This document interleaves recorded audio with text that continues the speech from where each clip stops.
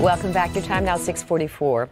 The word time carries a lot of weight, but at the same time, it doesn't matter much inside the Bexar County Jail. For inmates, it's important. The more time they receive, the longer they'll be locked up. When it comes to time on the clock, though, it can be tough to tell day from night. As Katrina Weber shows us, the action never stops, even while you're sleeping.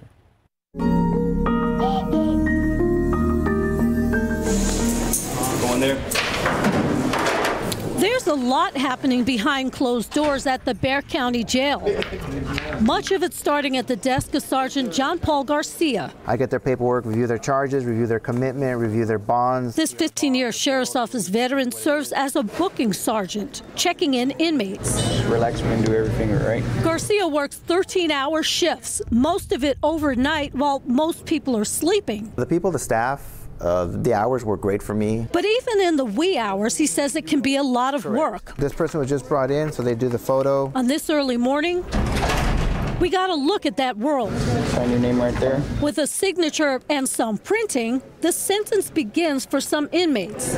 Most end up in this jail, though, for a more temporary stay, on their way to trial or prison. They're all put through screening, then enter what's known as the holding area. Typically, they will spend here waiting on housing about 8 to 10 hours, depending how tight it is upstairs. Up in the classification area, new inmates are put in order, sorted for jail cells based on their crimes and criminal history. Each unit will have a classification officer assigned to it. 20 minutes, stop! Start stacking these crates! Orders, meanwhile, are being given in the jail kitchen to inmates who are up and working. This is one kitchen where there's always something cooking. It's after 1 o'clock in the morning, and already on tap is breakfast. They start serving around 2:30.